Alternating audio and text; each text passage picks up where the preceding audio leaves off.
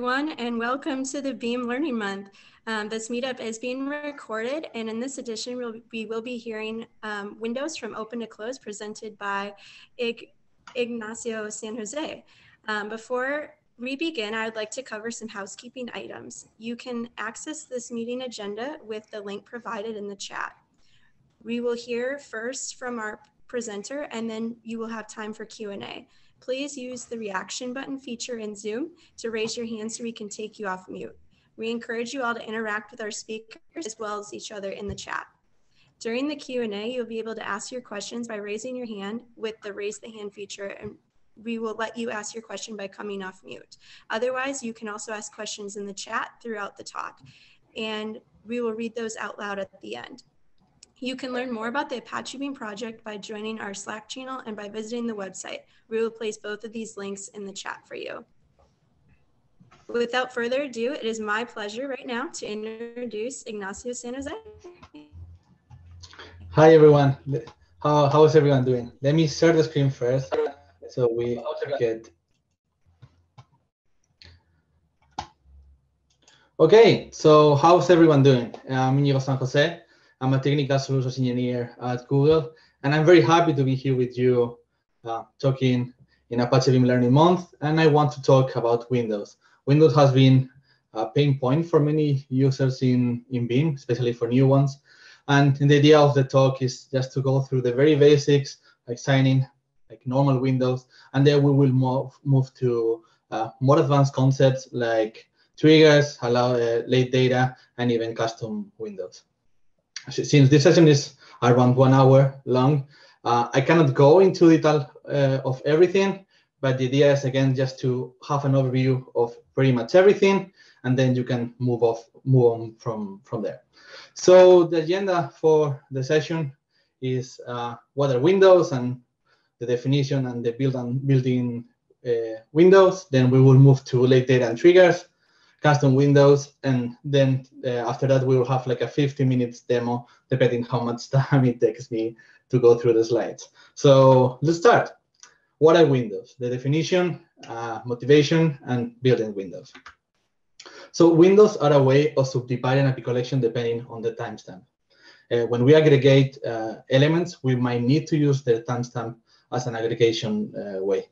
And the windows work both on the key as in a global way. So the reason behind Windows is, apart from being able to aggregate using the timestamp, is that when we're using streaming, we need them. So let's say that I'm going to aggregate bounded data. So something that we know when it starts and when it ends. I can aggregate without doing anything. I just not aggregate everything that starts from the start and from the end, and that should be it. Let's say like I'm going to count the number of lines in a text file. I can do it right away. But if we have a stream of data that is infinite, like let's say I'm reading from Kafka or PubSub, I have unbounded data, I need a way to tell the system when I'm going to stop counting. So I can say like, okay, I'm going to subdivide my stream of data in an hour chunk. So from 12 to 1, I subdivide it, and I count the number of lines that I have during this time. And that's why we have Windows, and especially we have Windows in streaming. We have 4 built-in windows in Apache Beam. We have fixed windows, sliding, session, and global. Let me show you in more detail what each one of them does. So fixed windows represent a consistent duration without any overlap in our stream of data. So the idea here is that I want to split my data in pieces of time without any overlap of them. So I want to count how many customers came to my store in one whole day. I will use a fixed window. I want to sum all the tickets that I sold for a particular concert or something. I will use a fixed window. The idea is that the elements themselves don't have any overlap, and the windows themselves don't have any overlaps. So for example, here you say like I want to have a window of 1 hour.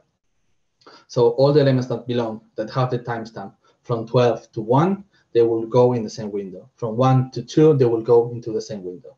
For example, here, these elements here belong to this window. These elements here belong to this window. So when we aggregate, we just take those elements belonging to that particular window. I'm going to show you an aggregation here, which is count, very simple, very straight away. So the first window, we're going to get 2 elements. The second window, we're going to get 4. And the third window, we're going to get 3. So just the elements that belong to this particular box. Sliding windows, they also represent time intervals in our data stream. But in this case, we do have overlap. So the idea here is that I'm going to create windows that are a given size long, but I'm going to create it with a given period. So for example, I'm going to create windows that are 1 hour long, but I'm going to create it every 30 minutes. So I will have a window that goes from 12 to 1. I will have another window that goes from 12:30 to 1:30, from 1 to 2, from 1:30 to 2:30. So for example, here, this element here that we have here will belong to 2 windows. It will belong to the dotted window that we have over here, and it will also belong to the window that it's with like normal line.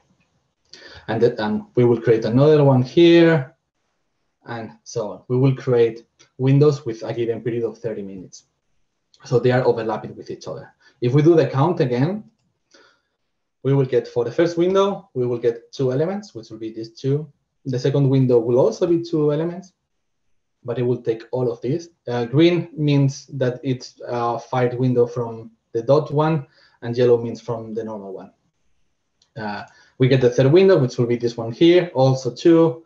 But now the fourth one, which will be this one here, actually have 4 elements. So these elements here have belonged to the window over here, and they have also belonged to the window over here. And let's continue with the count. Now 4, 3, and lastly 1. Okay, so that was pretty simple. Let's move to session windows. The session windows, instead of being defined by time itself, they are defined by the data.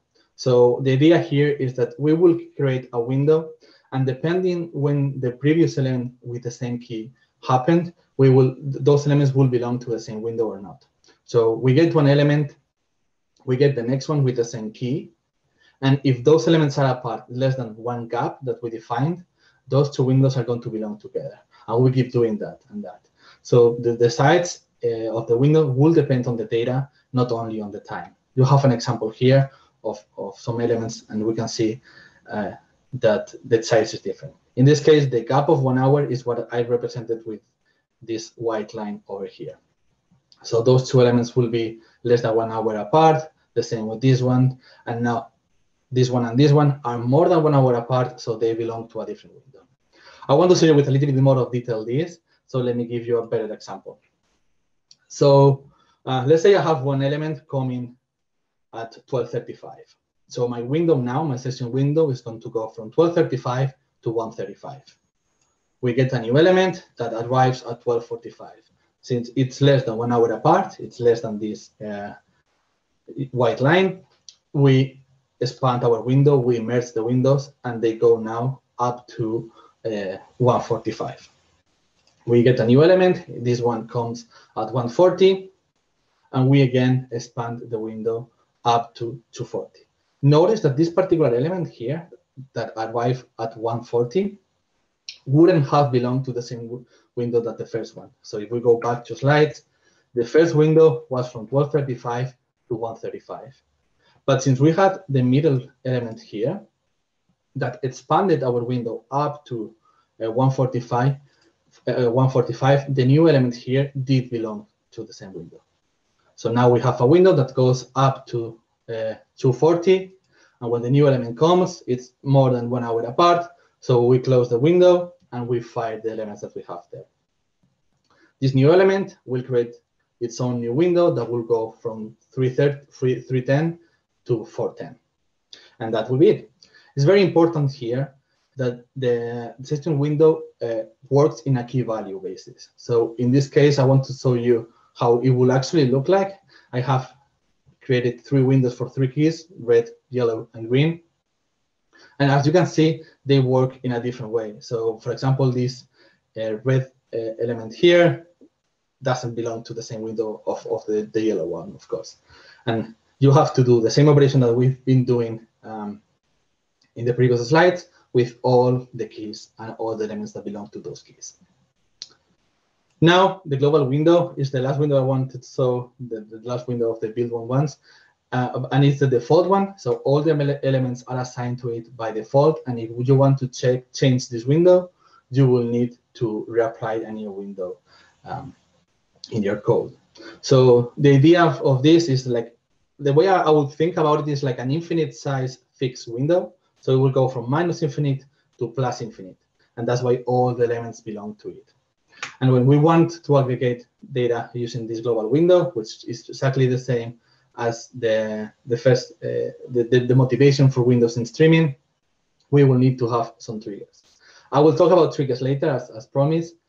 But yeah, just for you to get the idea that this is the default window, and it goes from minus infinite to plus infinite.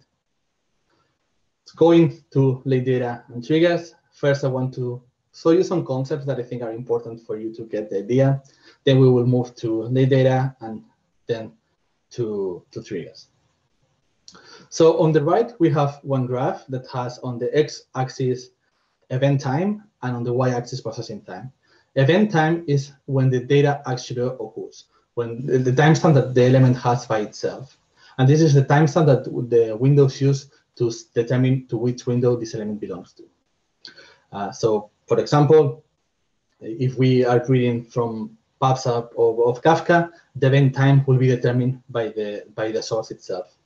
And processing time will be when our system knows about this element. Just to give you an example, let's say I'm ordering pizza, and I call them and say like, hey, I want 4-cheese pizza. That will be the event time when I order it. And the moment I get the pizza into my house, it will be the processing time. And the difference between those will be the watermark for that particular element. And the watermark, like the actual definition of watermark, is taking all the elements, all the orders that we have, and measure the maximum difference between the event time and the processing time. So again, using the pizza example, one particular pizza store, one particular pizza place has different orders at a given point, and the watermark reads 10 minutes. This will tell them that the order that is taking the longest to deliver, the order that is the latest, is 10 minutes. This doesn't mean, and this is very important, that the orders that were before 10 minutes weren't delivered, but this means that there are not any order that was below 10 minutes, that is later than 10 minutes. So coming back to the graph, in the x equal y line, this will be the ideal scenario. So any element all the elements have zero latency, and of course this doesn't happen. So we will get something like this. We will get the green curve here, that is what actually happens.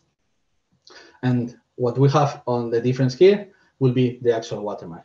And the elements can belong to some place like this or like this. So this will be, again, the maximum, the element that has the maximum difference between the timestamp and the processing time, the event time and the processing time, sorry. And triggers are just to determine when we are emitting the aggregated result for this window. We will cover them in some slides.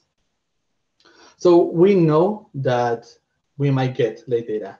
What will happen if we have a window just particularly at that moment? So let's say like I have one element that has timestamp, has event time 12:59, and the system knew about this element at 1:01. What will happen with that window when we're aggregating? Beam offered us a way of allowing some lateness in our system. Since we're always going to have some latency, we need to tell Beam how we're going to consider these late data elements, just so we have completeness in mind. I want to show you an example of this. So on the top, we have the event time, and on the bottom, we have processing time. So for example, element 1 here appeared at this given point, but our system knew about it a little bit later. So this line over here would be the delay. The same with 2. And now 3, and this is when the thing gets interesting. The event time of 3 is this one here. So it would belong to the window, but it was very late, and it appeared a little way later. It appeared when the window was already closed. And the same with 4. Again, we have the delay here. So what we can do is we can tell Beam, I'm going to wait at most 50 minutes for late data. And what will happen is this element here, since it belongs to this maximum allowed late data, it will be considered to our pipeline. And the number 4, since it appeared after the 50 minutes that I allowed, it will be dropped. Notice that these 3 here and 4 the same, even though our system knew about them at this given point, they don't belong to this window over here because the event time is of this window, so it appeared at that time. Since we're going to talk about triggers and other data, I also wanted to explain something called accumulation modes. Every time that we are getting results for our aggregated, we call it a pane or when a trigger fires. And we need to tell Beam how we're accumulating these elements. Accumulating elements means that we're going to keep the elements that were fired before. And discarding them will mean that all the elements that were fired before are going to be discarded, and we're only going to keep the new ones. Let me show you an example, which is probably better than the explanation I gave. So we are going to use exactly the same picture that a couple of slides before. So again, we have 1 and 2 that arrive on time, 3 that arrive late, but within the lateness that we are allowing, and 4 that it's dropped. So when the window closes, so at this time, at the 1 hour mark, we get elements 1 and 2. And when we get this new element, 3, since we're accumulating, we're going to keep 1 and 2 and add 3 to it. So we get 1, 2, and then 3, because we are accumulating and this was fired late. Let me show you now discarding, exactly the same. When the window closes, we get 1 and 2. And with the late data, now since we are discarding, we remove 1 and 2, and we only keep 3. And of course, in this example and the previous one, 4 is dropped. Triggers. Beam uses triggers to determine when we are emitting our results. We refer to every result as a pane or as a fire trigger. By default, Beam fires when we are closing the window, as we've been seeing in the previous slide. But we can modify this trigger, just either to get some early results or to get late results. I explained why we want triggers for late results, but it's not clear why we would want early results. Let's say, for example, using the store example again, that I want to accumulate, I want to measure how many money this particular store has been making in a whole day. But I want to know how at midday, more or less, I want to know how well is it doing. And if there's any issue, I will want to know it. So for that, I will trigger early. I will make a trigger that will happen at midday, and then I will keep all the elements to aggregate when the window actually closes.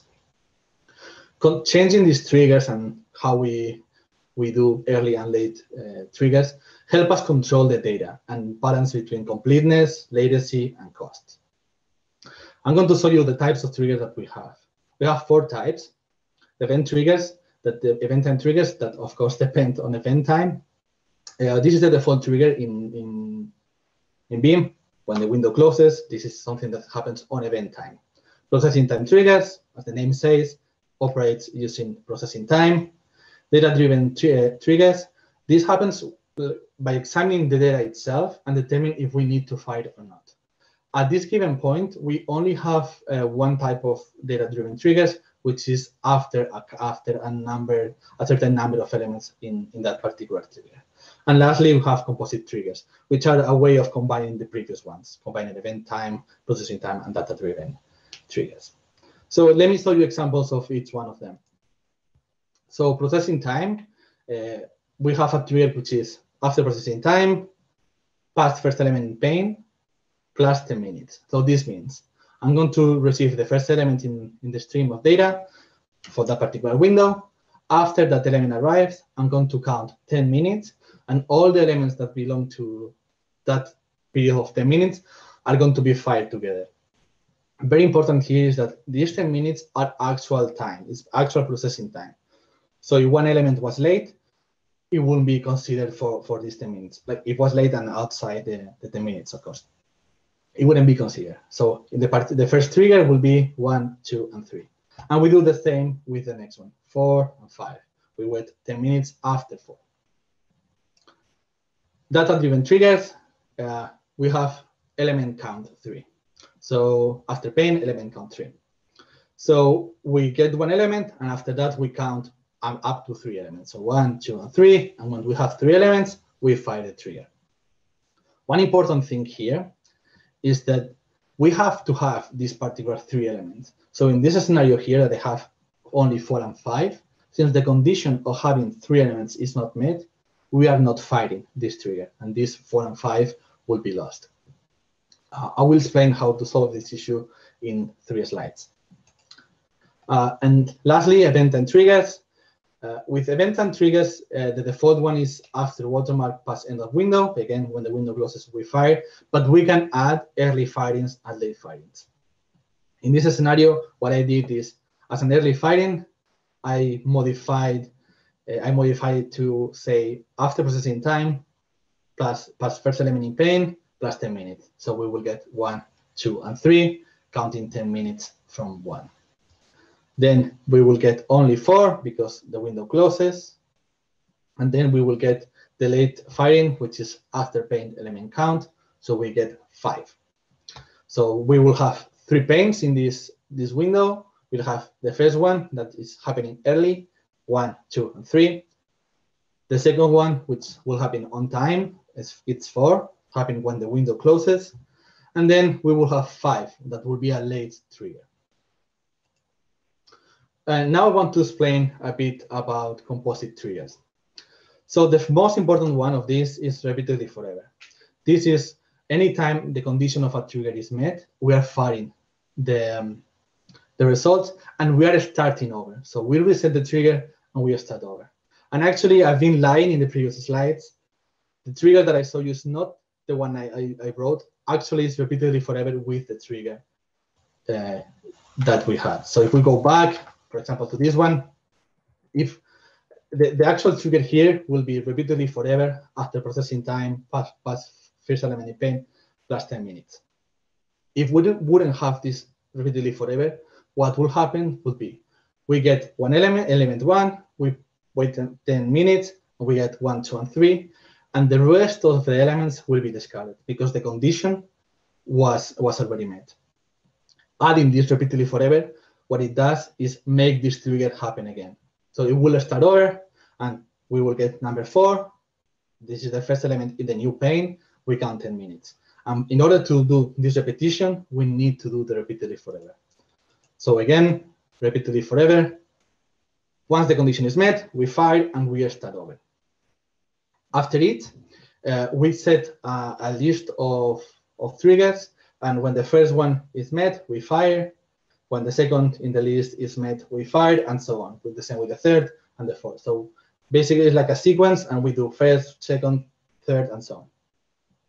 After first or after any in Python, it emits when one of the conditions are met. So we have, again, a list of triggers, a combination of them, and when any of those triggers, and the condition of those triggers is met, we are firing the trigger. And the last one is after all. So we emit when all in a list of triggers, we emit when all the triggers, all the conditions of those triggers are met.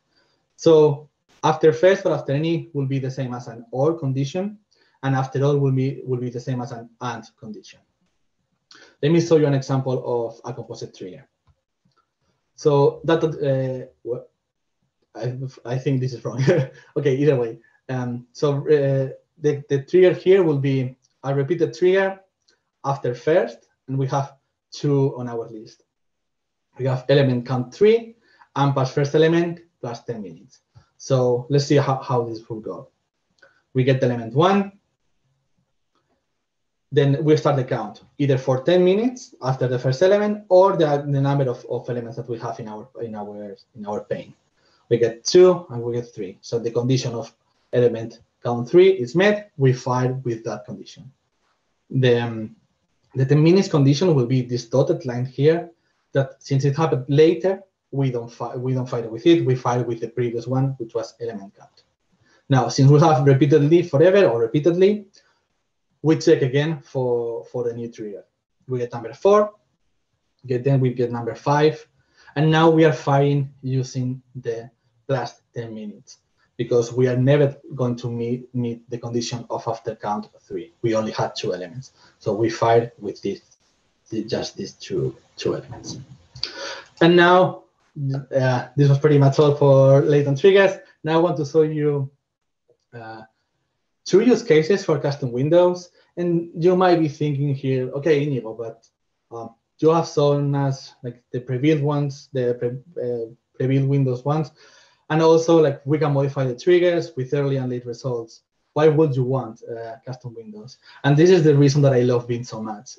Beam gives us so much flexibility, and it already has many nice features, but now you can even modify and add new things, like custom windows. So I want to show you 2 use cases that I was thinking around just for the session. The first one, data-dependent fixed window. The names are very bad, by the way. So this is my use case. I'm streaming data into my system from many stores across the world. I want to calculate the sales that each store made. But since I have some stores that are more important than the others, that maybe the revenue, the total revenue that I get, it's bigger like there's a big percentage on a particular store than in others. I want to get more frequent updates for those ones and less frequent updates for the smaller stores. So what I'm going to do is I'm going to send the messages that are coming to my system, the elements that are coming to my system, are going to have a number that is going to determine how big I want this window to be. So this is the pipeline.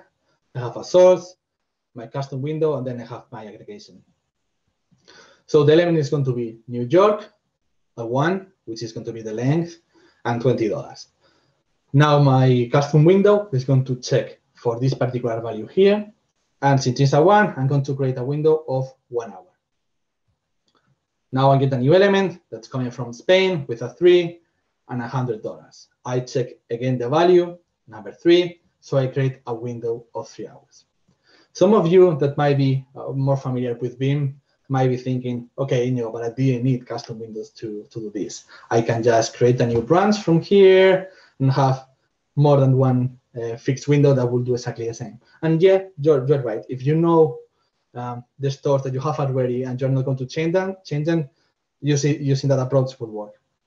But custom windows give you the possibility of adding new stores right without modifying absolutely anything. So if right now I add a new store that is completely new, like didn't exist until now, I wouldn't need to modify the pipeline to create a new branch for this.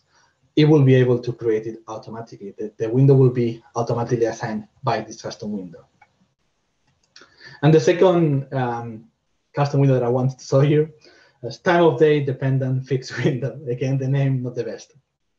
So I'm streaming data into my system from a public transportation in a city. To save resources in a downstream system, I want the aggregations to happen less frequently during night, since there's going to be less people running the buses and trains. So what I'm going to do is pretty much the same as before. I have my source and my custom window, then an aggregation.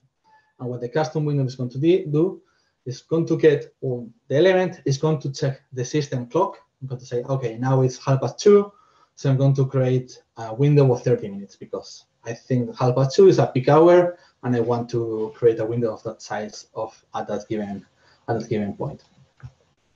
Then we get a new element at 2 a.m. I think that there's going to be less people, so I'm going to create a window of 2 hours. Depending the time of day, I can create a different window. You can do the same, of course, using weekdays, like from Monday to Friday, you create a smaller window, and weekends you create a bigger one, or the other way around. Again, the idea here is to have flexibility to do this. And this is not in the scope of the session, but there's even another way of creating even more customized windows, which is called stateful do functions. I'm not going to talk about them because they will take forever. but maybe just for you to know the name, maybe it's good enough. And with this, I'm going to move to the demo. Let me just change the slide. I hope this is big enough. Let's hope. So yeah, just going to show you a little bit of how to do the things I've been talking about. Let me first import the things I'm going to be using. And the first thing here is to show you the defaults on Beam and also how we're going to visualize everything. So what I'm going to do is just create some elements, 0, 10, and 20 as strings. In order to do that, I'm using the btransform create. I'm going to be using interactive runners since it gives us this nice feature that we can see the data about the window itself. Let me run the pipeline so you can see what I mean.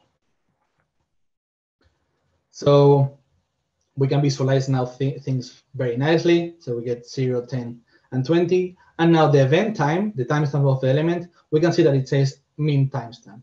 This is because by default, in a batch pipeline, the timestamp assigned to the element is -infinite, which is the same as minimum timestamp. We can modify it, and we will see how to do it in a second. For streaming, generally the data already has a timestamp assigned to it because it's assigned by the source. Again, I think I said at the very beginning, for PubSub, the timestamp will be when the message was published. And we can see here that the window assigned to this particular element was a global window. Now let's see how we can change the timestamp of the element. So again, we create 0, 10, and 20. And now what we're doing is using timestamp value to assign the timestamp to this particular element. So timestamp value takes two parameters. The first one is the element that is going through the pipeline. So in this case, just the element itself. I'm using a lambda function. And the timestamp, the second parameter is the timestamp. In this case, since I'm using strings, I'm just going to make them an integer, and that will be the timestamp assigned to the element. So let me run it. And we get element 0 has timestamp 0. Of course, the timestamp here is in Unix. So timestamp 0 will be the 1st of January of 1970. That's why we get this date over here, in case any of you were surprised about it. So we get this event time being 0. For 10, we get timestamp 10, and for 20, we get timestamp 20. And again, we keep using global windows because we didn't change it. If we want to change it, we need to add window into and the window that we want to use. In this case, I'm using a fixed window of 10 seconds. So let me just run it, and we can see what happens. So now we get element 0, event time 0, and the window, since it's 10 seconds, it's going to go from 0 to 10. So we get the start of a window 0, 0, and the duration 10 seconds. And the same from 10 to 20, and the same from 20 to 30. And if I change this 20 to 25, for example, I will get exactly the same. So this will be timestamp 25, but now the window is still 20 to 30. So the windows start from Unix time, and you get the multiples of it. Now let me show you how to actually use fixed and sliding windows. So what I'm going to do is create some key values. The key is going to be either A or B, and the second, the value of the key value is going to be the timestamp that is going to be assigned to it using timestamp values. So after assigning the timestamp value, I'm just doing a window and then aggregating using a group by key. So let's run the cell. And we get this. Let me just order it. So the first window goes from from minute 0 to minute 1. So we will get 10 and 40 because again this is seconds. The same with B, 20 and 50. They are separated windows because they are separated keys, and we're using group by key. And the other one will be for the second window from minute 1 to minute 2. A will have 70 and B will have 60. If I change this to a sliding windows of 60 seconds, and I'm going to create them with a period of 30. I think I added one space. Now what I'm going to get is the declaration using different windows. So let me order this again. So the first element, A and B, will belong to this time, like 11:59, 30 seconds, up to 30 seconds in the 1st of January. So it will be from -30 to +30 using Unix time. So we get 10, we get 20. Now we get again the same element 10 from the previous one, because this time it will go from 0 to 1 minute. Do the same with B. And then we get the next window, which will be from second 30 to minute 30 to 1 minute 30, and so on. And important to notice here that this element 40, for example, belongs to the window from 0 to 1, and it also belongs to the window from 30 to 1 minute 30. So it will be from 30 to 90 in using Unix, and it will also go from 0 to 60. So we have it. We have used it twice, the same element. That's why we have this overlap. Now I want to show you session windows. So what I have here is, again, key values A and B, and I create them just together so they're more easy to visualize. And the idea here is that I'm going to create a gap of 60 seconds. So if the elements are less than 60 seconds apart, they're going to belong to the same window.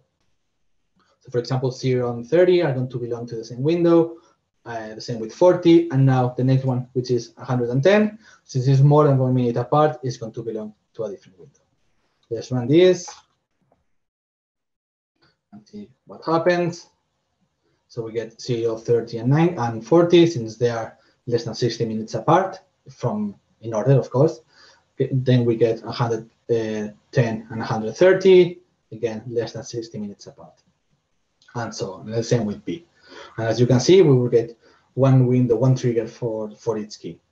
And if I change this to, let's say, 80, now these are less than 60 minutes apart, and also these ones. So now we're going to get everything together. Everything with the A is going to be together. Because, again, if we check element to element, they are less than 60 minutes apart. And we get the duration, by the way.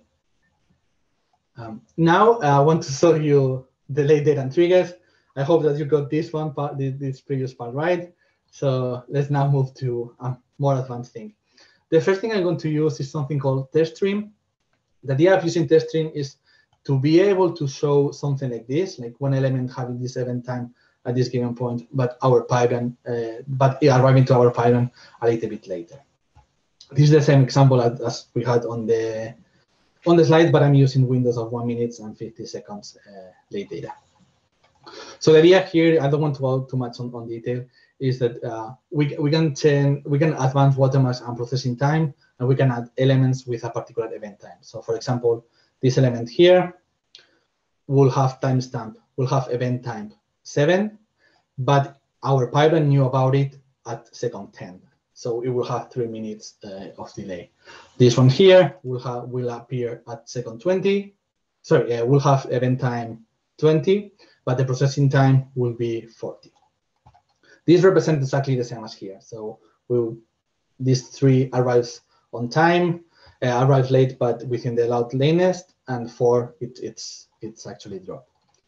So let me run this. I don't want to forget about this. And what we're going to do is exactly the same as we were doing before, just using a fixed window and a group by key. But as you can see here, I added this parameter here, allowed lateness 15. This is 15 seconds. So if I run the cell over here, we will get, let's order this, we will get the elements that arrive on time. So when the window closes, 1 and 2, and the new trigger that it's going to be 3. And we can see it here that it arrives late. Very important here is to notice that the window is exactly the same. The window is still from 0 to 1, even if the element arrives late. Just to see that I'm not lying to anyone in this, if I do this 0, so I'm not allowing any late data, which is the default, now we will only get 1 and 2. And 3 wouldn't appear because it's not allowed. We are not allowing any late data. As you can see, this has been relatively easy, just a parameter in our window function. Now let's move into triggers, which is a little bit more interesting. So I'm going to still use test stream. I will show you with a picture of what this test stream actually looks like, so we can get it a little bit better. So I'm creating 6 elements, 1 to 6. 1 and 2 arrive on time. Also 3 and 4 and 5 arrive late, but within the late data that we're allowing, and 6 is arriving late. Yeah. So what I'm going to do here is I'm going to create a trigger that is going to be for early firings. I'm going to use this processing time 10 seconds. So I'm going to count 10 seconds after this element 1 appears, and all the elements that belong to these 10 seconds of processing time are going to be put together. Then I'm going to get after watermark. So when the window closes, I'm going to get it. And for late data, I'm also going to use after watermark. I will explain what's happening in a second. So again, the trigger is after watermark, which is the default, but we are adding early trigger of processing time 10 seconds, delay 10, and as a late is after watermark. Nothing else to add. So allowed lateness, we specify the trigger here, and the accumulation mode is going to be discarding. So I'm going to discard the previous fired items. So let's run the cell. And let me order this. So what do we get? So we get 1 and 2. Why? Because of the 10 seconds after processing time. And we can see that here the pen info says that it's early. Then we get 3. This is because the window is closing, so we fired in this particular moment. And then we get 4 and 5 in different panes. This is because what we're doing is check if this trigger is true whenever any element arrives. So after watermark means, is the window closed? Are we after the window? And the moment that 4 arrives, is it after the window? Yes, it appeared at this time. It didn't appear during this time. So we're firing it. And then we ask the same question for 5. Is this element after the watermark? Yes, so we fire it. And 6, of course, is dropped because we are not allowing it. I'm going to run the same pipeline, but now I'm going to accumulate. So I think it's right? So now we will see how it looks like. You can see it's just changing from discarding to accumulating, very easy. And now let's order this again. We get the same triggers, 1 and 2, then we add 3, then we add 4, and then we add 5. Just to finish, I'm going to show you a composite trigger. The stream here doesn't matter so much since I'm going to use a global window. Just the important thing is to know that 1 comes after 2, and so on. So what I'm going to do is do first and after count, and then we will see what's happening. So let's run this. Okay, I think I have to stop the pilot first. Okay, now. And we're getting only 1 and 2. Why is that? The reason of us only getting this 1 and 2 is because we are not triggering forever. So if we go to our elements, we see that we get two elements. So the condition after count 2 is met, and the rest of the elements are going to be dropped because the trigger, again, after count was already met. So we don't have any trigger anymore. The solution for this is going to be trigger repeatedly. Yes, I hope that's spelled right. And if we run this again, let me stop it first. And now we get everything. We get 1 and 2, 3, 4, 5, 6 and 5. Hey, wait. Why do we get 3, 4, 5? It's after count 2, not after count 3. The reason of this is because the elements arrive to our system at the same time. So if we go to our stream, we can see that at timestamp 6, as processing time 6, we get 3 elements at once. And even if they have a different time event time, the pipeline knew about them at the very same time. So we are triggering it together. In reality, this after count is after at least count, since generally you wouldn't use after count 2, you would use maybe 1,000 or so. You might get some elements arriving to the same time, and you might get 1,001 and so on. This was just an example to exaggerate the reality. Okay, so now I want to show you what happens if we do after count 9. Remember that we only have 7 elements in our pipeline. So let's see what happens. So let's wait a little bit longer, and infinite longer. We should be waiting forever because it's not going to happen. The reason is, again, we only have 7 elements. We're not going to trigger. There's not, the condition of having at least 9 elements is not going to be met. So we're not going to fire. How do we fix this? We're going to create another compositive trigger. So let me call this a trigger. And we're going to do trigger after any, which is the same as after first. We were talking in the slides, I was calling after first, but it's the same as after any. I think in Java it's after first, and in Python it's after any. Now, the first condition is going to be after count 9, and then the other trigger is going to be after processing time of a delay of 10 seconds or 11, whatever, and let's do 10. So now we have two conditions. Whenever the condition of having 9 elements or waiting 10 seconds since the first one is met, we're firing. Let me just take this out. Just put it here. And if I run this, now this should work if I didn't make any mistake. And now we get them. We get all the elements together because they were fired with this condition over here. And yeah, that was everything that I had for you today. I hope this was clear. If not, I think you will probably have some questions. I think I can read it over there. I don't know if, Brittany, I don't know if you're going to read the questions or should I do it? Yes, I can read the questions for you. So the first one I see is with late events. Oh, let's see, that's not.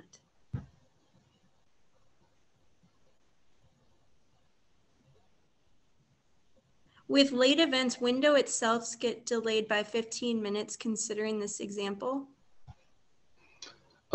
So it will depend, but it will depend on your trigger itself. But the idea is, as we have been seeing in the next slides, the one that probably appear after the question, is that you will trigger when the window closes, and then you will trigger with the new late data.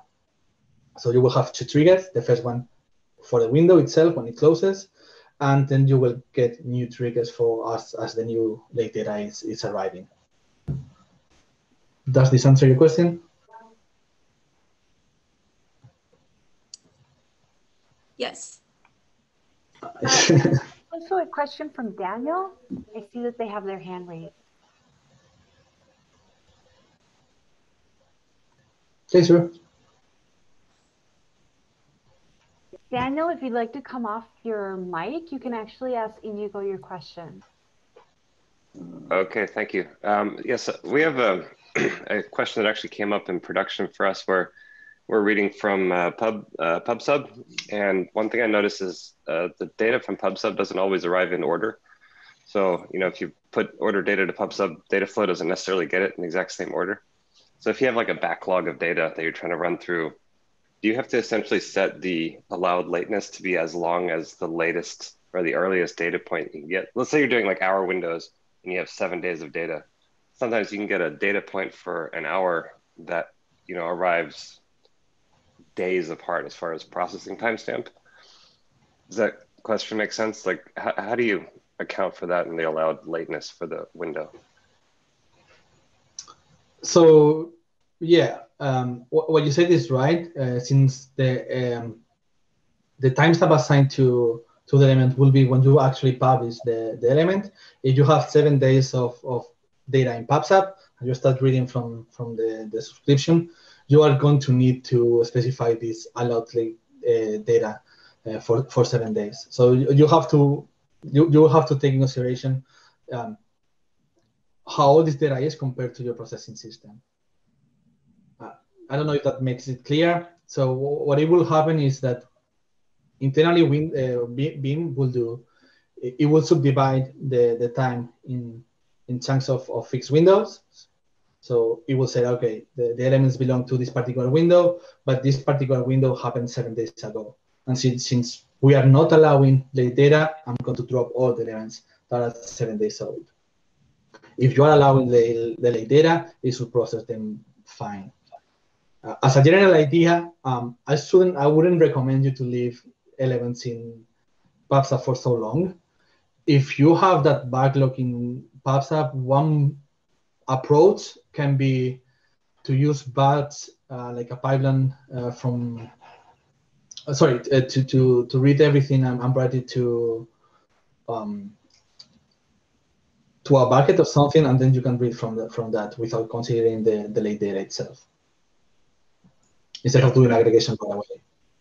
That makes a lot of sense. It's just sometimes like we had a situation where our pipeline went down for a couple of days, and then when we brought it back up again, it was processing really old data. But I understand what you're saying. Cool.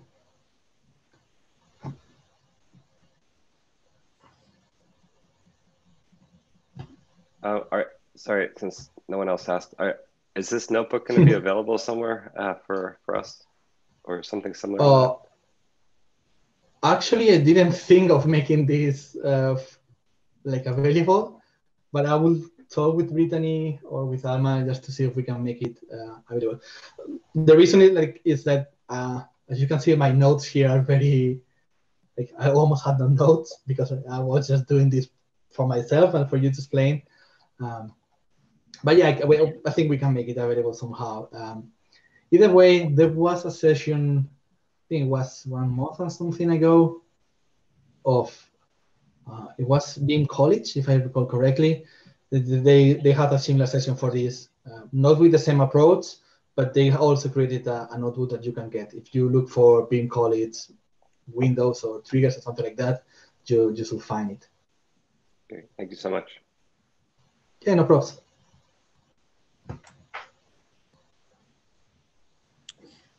I do see another question. Does after count to trigger means when 2 elements from the same key arrives in the window, the trigger will fire? So it will depend on how you're aggregating later. So if your aggregation it's by key, then yes, it will mean like when 2 elements with the same key arrive together, you will get them. But if you have different keys and you're aggregating by key, you will need to have them with the same key. So if, for example, element A arrives, element B arrives, and then element A arrives, you will only trigger for A and B. A and A, you wouldn't trigger for B. Does it make sense? Yes. Great. Okay, apparently there's another question that we missed. Especially for data flow, how accurate are these time sets across compute engine instances? I don't really have like a super definitive answer, but I would say like very accurate. I haven't seen any issue on my side. Like ideally, like the code is running on Docker containers on the VM, so it's not exactly happening on the VM itself. But I would say like they're quite accurate. Maybe like you get like a tiny millisecond off, but I haven't experienced anything like that. Maybe there is. Unfortunately, I cannot promise anything, but I haven't gotten any problem with that.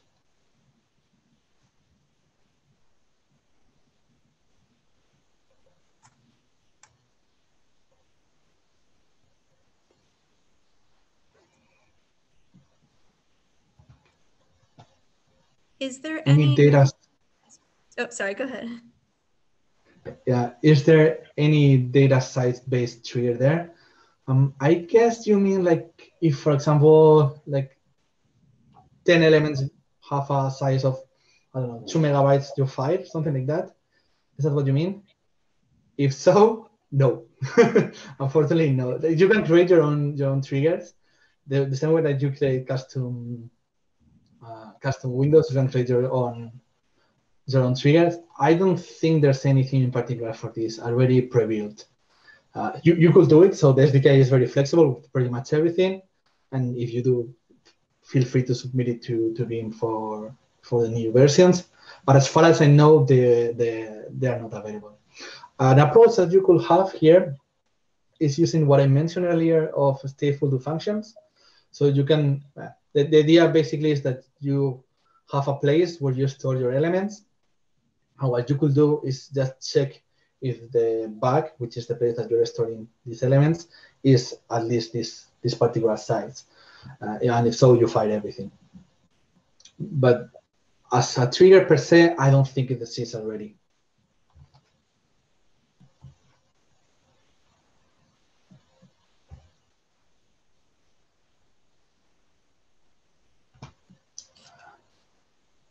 Are there any other questions for Iñigo?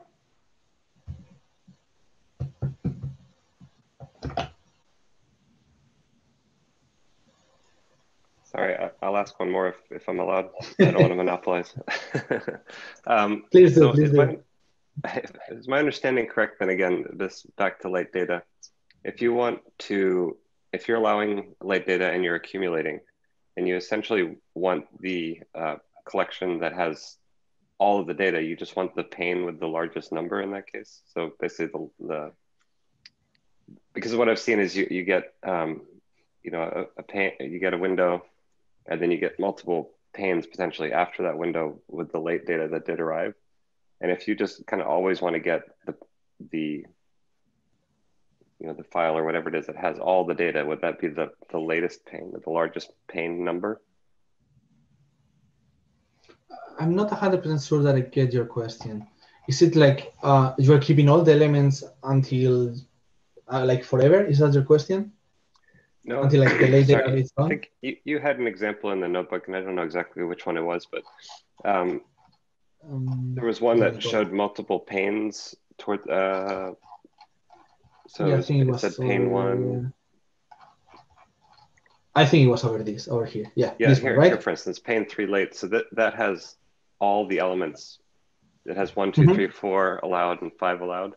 So is that a general? Is that generally correct that like the pane number, whatever largest, will be the one that contains all the data if you're accumulating? Oh yes, of course. Yes. Yes. So when you're accumulating, so every time like you fire your trigger, it will count as a new pane, and the latest one will have like it will have all the elements before you're accumulating. In fact, I don't think I have it like with me now, but when you are firing triggers and you get a window that is closed, if you check there's something called pane information within a do function. So when you're checking this do function and the window is already closed, it will tell you, like when it's the last trigger, sorry, it will tell you, is this the last pane? And you will say yes. So let me explain it again because I think my explanation was very wrong. So when you're getting the elements from an aggregation that uses triggers, if one of the panes is the latest one, it will, if you check the pane information of that particular element, it will tell you if that's the last pane file or not. Does this answer your question? I know my explanation wasn't the best, sorry. No, that's fine. It's just we're in a situation we always want the last pane. That's all we care about is the last one. So I was just wondering if there's a general way to know. Yes, I don't have it here, but if you go to the documentation, when you do your Pardue, maybe I have some Pardue over here. I don't. So the idea, just let me write it over here. So when you have your Pardue, you do class, something, do function. I'm making this up. And then you have def process, and then you do element, which is your element. Oh, sorry. self-element, and there's something that you do like paint equal. I don't know for sure how it is, but it's something like do function pattern info, something like that. Oh, paint info, sorry. Something like this. So if you do something like this, then you can access the pane, and if you can check if it's the last pane of that window. Great. This All might right, be thanks, wrong, guys. by the way. So just check it in the appreciate it. documentation because I don't remember everything. Okay, thank you. No problem. All right. Well, then I just want to thank you so much. That was a great presentation, Iñigo. And I just wanted to remind everyone that we do value all of your feedback. So if you wouldn't mind filling out the form, and the link is in the chat that you'll see. And then we just want to also remind you to not forget to register for next week's session of the Beam Learning Month, which would be the last session this month, where we will learn how to use Java transforms in a multi-language Python pipeline. And with that, thank you again, Iñigo, and thank you all for attending. We'll see you next week. Bye.